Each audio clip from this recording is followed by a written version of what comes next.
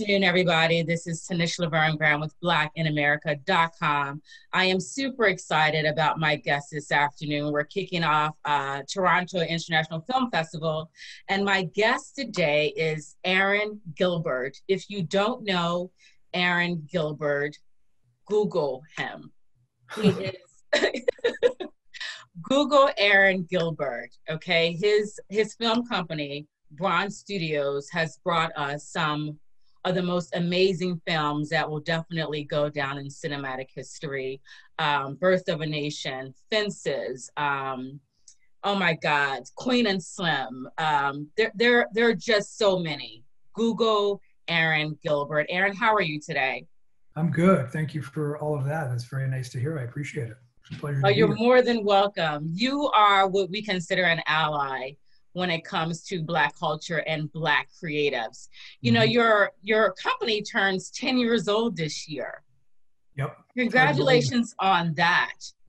Thank you. It's truly hard to believe. There's you know, and I know it's a funny thing to say, but I only started in this business 10 years ago, and that's how old the company is. So it's been quite an amazing sort of growth, especially over the last 4 or 5 years. And really the two films that put Braun on the map, i.e. the first time anybody kind of went, well, who is that company, was Birth of a Nation and Fences, which both we made in 2015 and came out in 2016. And, you know, before that we had made and been part of a number of films that had had some success, but nothing that was like noisy.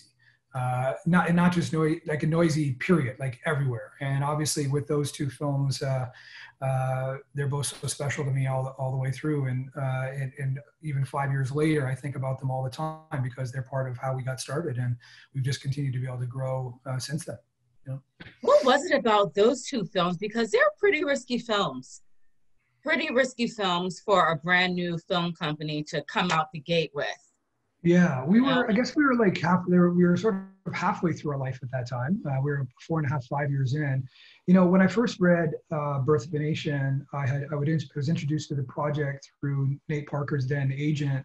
And when I read it, I was like, wow, like this is powerful. This is incredible. And I'll be honest, I first read it and I'm like, geez, I'm not sure how to make this movie. This is a tough movie. Like, what do we have to budget? How's this going to work? You know, there's obviously themes inside that film that we knew were going to be challenging for many, right? And then I met Nate Parker and spent time with Nate and learned his journey on how to get to making of that movie. And quite frankly, there was no way we weren't making the movie afterwards, and we were in production 8 weeks later. And that's how fast we moved on it when that happened. Because honestly, for me, once I learned about that, you know, about Nat Turner and learned about the process of that film, but learned about the history that was involved and learned about how that history is just not known, period. You know, like in the Black community or other, it's just not known. And that's a problem. That's a travesty that that's the case. So for me, that's why I responded to it. And you know what, like when you got to feel these things in your gut. And for me, I knew there was something special about that story and about telling that story and about that filmmaker. And on paper, maybe it didn't check boxes, but it checked boxes for me. And you know, I've sort of learned over the years is that when I trust my gut, I'm right more times than I'm not. And with Fences, it was a little different. Obviously, you have Fences, one of the that's greatest. A classic, August Wilson. August Wilson. You know, when I learned about it, I was like, oh my God, somebody's touching Fences. I was like, yeah, big time. Well, obviously, the person who touched it was the best person to touch it. The two that, you know, obviously it was not the original production, but the historical production from Viola and Denzel on Broadway, which obviously was so acclaimed. And when I had seen it on Broadway as well and was familiar with it. And honestly, when that project came available as something we could be involved in, and just to be clear, I didn't produce that. That's produced by the very talented Todd Black. Okay. Braun was a financial partner, you know, in that film, but I wanted to be involved. Like, it's DW, who's one of the greatest there is, and I'm so fortunate that Denzel agreed to be part of our Toronto In Conversation sessions that we're doing this coming week. But for me, it was, you look at Denzel, you look at Viola, and then the strength of that cast, and most importantly, the words on the page, you know, from August Wilson, one of the greatest writers out there in history. Just like with Birth, we had to be part of it. So well done. So well done. As an entrepreneur, you know, what is your advice to emerging filmmakers, young entrepreneurs who want to tell story, who want to have film production companies, what do you think, when you talk to people, who want to be in Hollywood, work in this business, what are some of the biggest misnomers that you think they have about working in television and film production and owning their own production company? Well, the one thing is I love is that, I've got lots of friends who are outside of the industry who think my life is glamorous. And I like to explain to them, my life is glamorous about 6 or 8 hours a year. That's how glamorous my Did you life say is. 6 or 8 hours a year? That's about right. Because it's work. It's hard work. Like, I think what I would say more than anything, and this is a lesson that I learned the hard way, and what I would say is that you have to get behind material that you are unequivocally moved by, that you have to tell that story. You have to be behind it. Like, it's so hard to get films made, especially hard for young filmmakers to get their first project or projects plural made. And if you're making it just because you think I'm going to make a lot of money from this, or I can get this actor here because so-and-so knows so-and-so and I can make this happen, that's the wrong way to approach it. Like I've been involved in several first-time filmmaker movies, including Nate Parker for that matter. And including right now, we've got 2 first-time filmmakers that we're going to be making their first films in 21, including, oh, wow. Including the incredibly talented Samantha Bailey. We're making this movie. If you don't know her, please check her out for your people. She made that series Brown Girls, the online series. Oh, yeah. And okay. She's gone on to make, to direct a lot of television and do some really great things. But as a film, this is her first movie, and she's going to be a really important voice for a long time. But anyway, long and short of it is, apologies for being long-winded, but that first film, those first few films have to be driven by something bigger than just a goal of making money. It can't be around that. That can be a byproduct, but that can't be the goal of it. And those who you talk to, including folks like me, will feel that if it's coming across the table or coming across the phone or through a Zoom chat or other. It has to be something that you must get made. There's a reason behind it. There's a passion for it. And with those who know how to communicate that passion and how to tell that story, they'll get those shows made. They'll find people like myself and others who will be around to support them. That's amazing. This climate that we're in, COVID-19, a resurgence in the Black Lives Matter movement, there's now an interesting interest, and I'm phrasing that very specifically. There's a very interesting interest in Black culture and Black creatives. Everybody wants Black creatives, Black content. Do you think this is a trend, or do you think this is something that is going to be ongoing? Boy, I hope it's not a trend. I think it's wonderful to see so many companies announcing diversity and inclusion, new policies and new hires and other great, amazing. Right. Because you and I both know diversity and inclusion has been on the table for quite some time. It has. Right? It has. So it's been a big conversation of diversity and inclusion, and then it just looks like this, right? That's right. Now there's COVID-19, Black Lives Matter, this uprising, and now and again there's this interest in diversity and inclusion and Black creatives. And I'm just really interested in what your opinion is about it. Well, listen, I think however these important stories and however a more diverse, more inclusive environment is created, great. Braun and my wife and I have been behind this since day one, the last 10 years. So it's not new for us, but I'm happy that for others, they're being more aware that this is something that they must do and create more opportunities, both in front and behind the camera for that matter. I think the only way that we stay on it is all types of companies. That includes the major studios who've announced initiatives here. That includes the streamers who've announced initiatives, and bigger independents like myself. We all have to make sure that we're continuing that going forward. Like, the only way that continues is that people have to be talking about it constantly. It can't, even right now with what's happening, obviously with the travesty, and I think we're working with the incredible Benjamin Crump on a docu-series. Yeah. And it's really a privilege to work with him and just to learn from him. And like, the work that he's doing is like, I don't know how that guy gets through a day, because his phone is ringing nonstop, unfortunately. And until his phone stops ringing so much, there's work to be done. And, for me, that's why we have to continue to tell these stories, continue to talk about it, continue to press every major company in our business that this has to be a mandate that's continued forward. It can't just be something that's good politically right now. It has to work for the long term. It's the only way that things happen, you know? Now, rather quickly, we are here to also discuss Toronto International Film Festival. There are 6 conversation series, and Bron is hosting 3 of them. Can you talk a little bit about, what those conversation series are? Well, Bron is, as you mentioned earlier, celebrating our 10th anniversary this year, which is great. And we had this wonderful, elaborate, big party that we were going to do in LA back in May. Very obviously that didn't happen. And every year we do a big party in Toronto. Last year we had 1,800 people or something like that. We do a big party every year. That's not going to happen. So we wanted to find a way that we could celebrate and quite honestly didn't want to go near any topics, didn't want to be talking about this the last several months while the world was already grappling with what the world was grappling in. Like the reality of Bron's 10th anniversary, who cares, quite frankly, given what was going on in the world. But now that things are kind of through, we all hope the worst parts, at least the educational, people understand what this virus is now. People are working, although everyone needs to continue to be safe because numbers are still not good in the US and parts of Canada as well. It's a problem and people have to be aware of it. But, for me, what this opportunity was in getting involved with Cameron, who I know well at Toronto, Cameron, who sort of co-heads the festival, was in talking with him, it's like, how do we create something that can be fun, that can celebrate our anniversary, but at the same time can actually talk about things that matter, which are the kinds of films that we're making and the kinds of stories that we get behind. And I was very fortunate that, we have incredible D Nice, Club Quarantine, obviously his voice, in the community period globally was such an important person for what he did during the scary times of the pandemic. Not that it's not scary now, but he created a sense of community. He created a sense of togetherness online.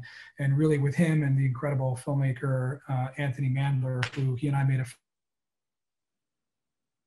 film together called Monster that's going to be out in the next few months, but then have another film together. But also he's very well known as literally one of the most celebrated, commercial and music video directors of all time. And those two are talking about music and culture and the impact of visuals, what we see within the music community as well. And again, having D Nice as part of that. And then separately, again, like everyone we asked, we were very fortunate that everybody said yes. And, Denzel, who we've worked with twice and are doing another show with this year and next year, hopefully a fourth. He's one of the greatest literally living legends, truly. And I felt very honored that when I asked him to be part of this, he said yes. And again, hearing from him and hearing from the incredible filmmaker Barry Levinson, who are such different kinds of voices, but together, have careers that are unparalleled in the business over the last many, many years. And, I think the conversation from them is really going to talk about not only the history of film, but like how our story is going to be told a little differently going forward in the future. How are we going to be more aware of how to tell stories going forward? So, and then with Ava was doing her own thing and we got involved sponsoring that. That's not something we curated, but that was made available to us of something we could sponsor. And of course, she's such an important voice, period. And knowing that her topic of conversation, we wanted to be part of supporting that. And then lastly, my man, Larry Jackson, who's a good friend of mine who runs, head of content at Apple Music. And one of the most important, he's such an important voice. He touches culture in such an incredible way, the artists that he works with, the things that he's done.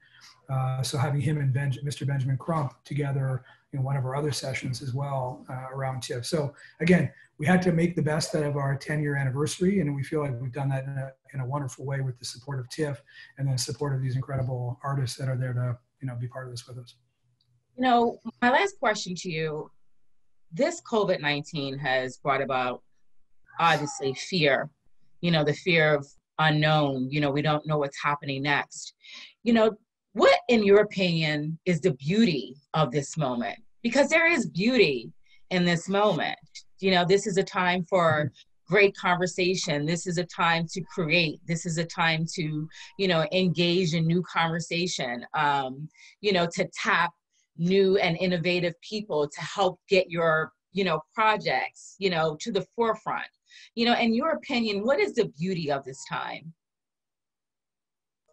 There's a couple of things. Can you hear me okay? It's I just it's can. noise behind me. Okay, cool.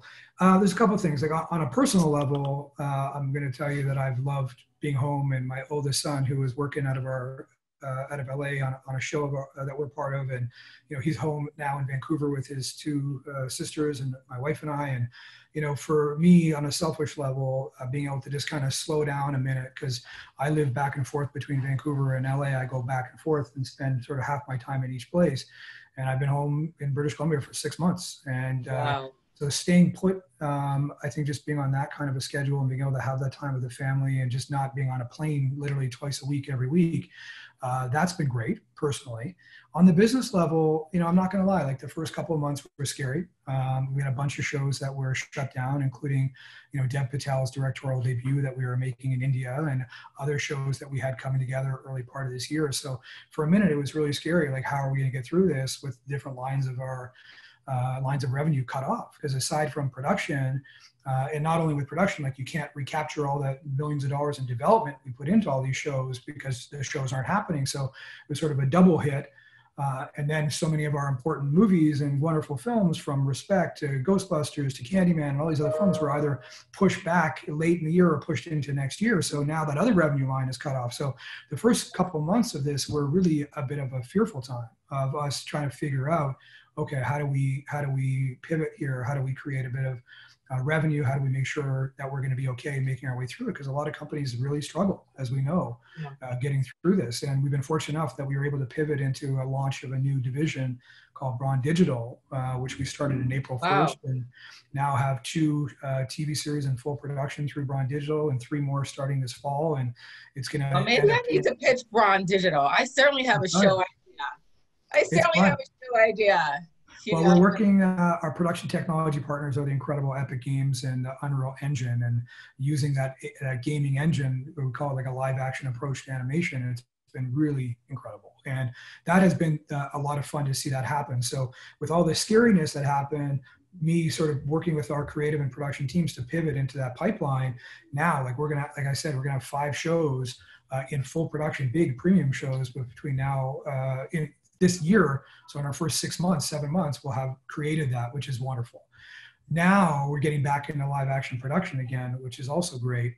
But that 6 months was, I think, a time where you can kind of take a step back and hopefully personally kind of look at things a little differently, which I've done, and realizing maybe I don't have to travel every single week. Maybe I can go every second week and be a little easier on my body, a little easier with the family, make everyone's life a little better. So that's a huge thing for me, for sure. But then I think within that, like what you saw, even like talking about D-Nice, like what you saw is incredible invention, incredible entrepreneurship, incredible new things created this last 6 months. Selfishly, I can't say it right. Selfishly, or more so with Braun. I can't speak right now. With Braun, obviously this new entity in Braun Digital wouldn't be here had this crazy crisis not had happened, excuse me. And now we have a whole new arm of our company that I think can be very lucrative for us and also help us tell incredible stories very quickly and efficiently going forward.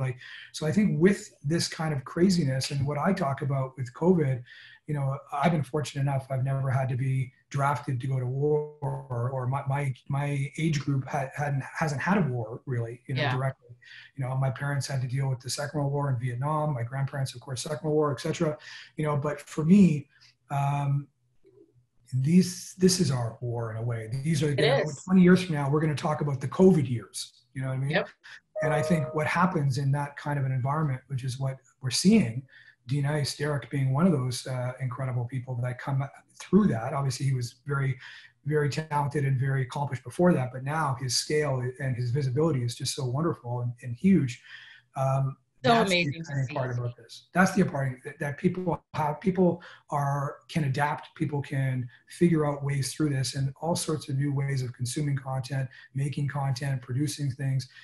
You can see it, you can feel it. There's an energy about that. Once people got through the fear of it all, which it's still there, but we now know what we're wrestling with, all of us, and hopefully much sooner than later, this is all dealt with. But until then, I think we're just going to continue to see people pushing the boundaries and finding new ways to tell stories. Aaron, this was amazing. I'm Pleasure. so happy I had the opportunity to speak with you. I've been a huge fan and a Thank student, you. not just of your work, but really trying to study your business acumen. I was jokingly saying, hey, I need to pitch Braun, but I'm an independent broadcast entrepreneur. I have a background working in television news. And with women, sometimes the older you get, they're like, we don't have a place for you here anymore. And so I love story. I love journalism. I love entertainment journalism. And so I had to create my own space. And the great part about it is I own all of my own content. I own it all, That's you it. know, That's and powerful. my voice is authentic.